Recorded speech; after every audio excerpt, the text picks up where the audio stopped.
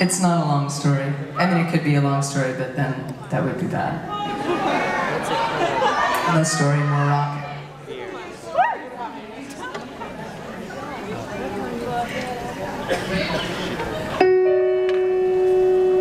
So, yesterday, it was either yesterday or the day before, I got a Twitter from a girl.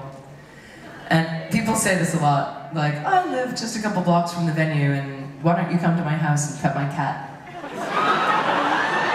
Anyway, long story short, I did it.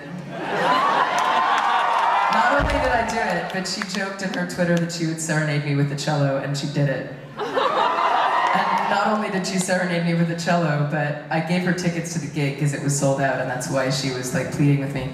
And she wound up being a great cello player, so she brought her cello to the gig and played in the lobby. Her name is Hillary. She rocked it. But the part of the story that's important, well, not important, but relevant at the moment, is that she had a toy piano in her house and I stole it. That's why we have a toy piano at this gig and this gig only.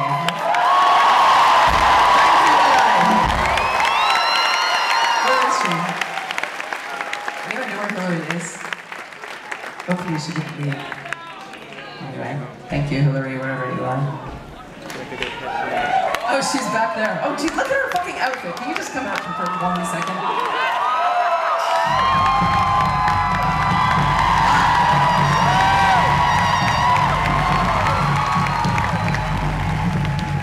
Thanks, Hillary. So it's, I think it's probably a fact that this song has not been played with a toy piano since like 2002. Well, actually, the last time we probably played the song with a toy piano was at our record release party in Boston in like 2003 or something. It's been a long time anyway, here it is.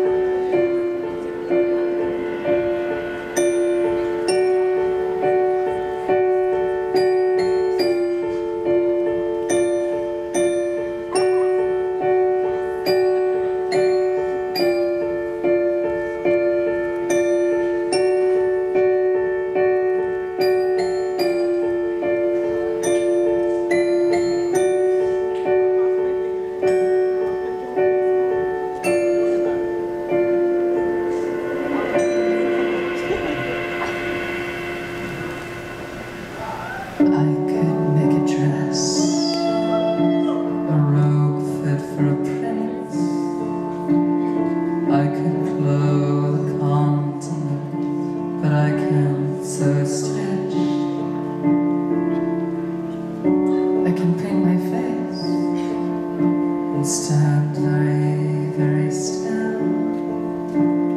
It's not very practical, but it still pays the bills. I could change my name, and I could be a type. I can dance and win at games like backgammon. And I used to be the smart one, sharp as a tack. Funny that how skipping years ahead has held me back.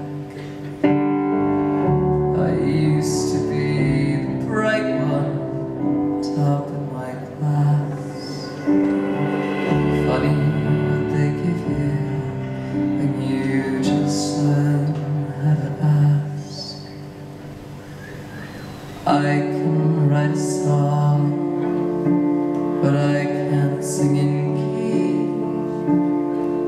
I can play piano, but I never learned to read. I can't chop a mouse, but I can pet a cat. No, fucking ask Hillary.